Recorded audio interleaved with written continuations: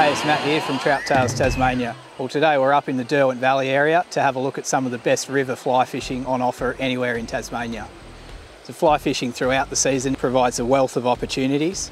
At this time of the year, we're in the late summer, the river fishing really fires up with the water levels dropping down, the riverside vegetation drying out and terrestrial insects really getting on the move.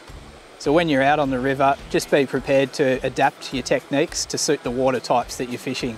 Shallower runs are better for dry flies and deeper runs are better for nymphing.